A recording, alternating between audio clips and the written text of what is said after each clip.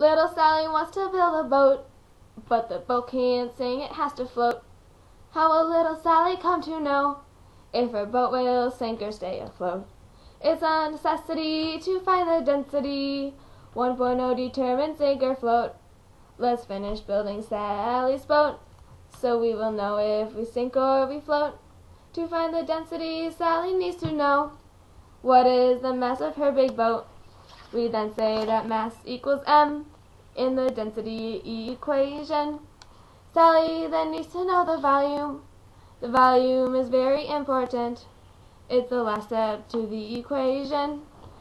Sally needs to know how to stay afloat. Density, oh density, it's mass divided by volume to determine if the boat will float. It's gotta be less than 1.0.